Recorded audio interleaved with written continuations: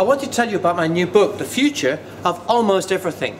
I work with many of the largest corporations in the world, helping them to understand tomorrow. And one of the things I've learned is this, that the greatest risk for any organization is institutional blindness. It's when too many bankers spend too much time with too many other bankers and we get a subprime crisis. When too many generals play too many war games with each other, the result can be all kinds of unexpected risks. And the other very important issue is this.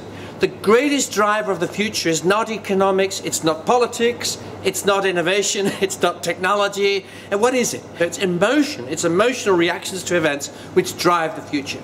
We saw this recently when we had an earthquake in Japan which lasted 20 seconds. As a result, we had a 20-second crack in a nuclear reactor. As a result of that, energy policy changed in Japan and in Germany for 40 years.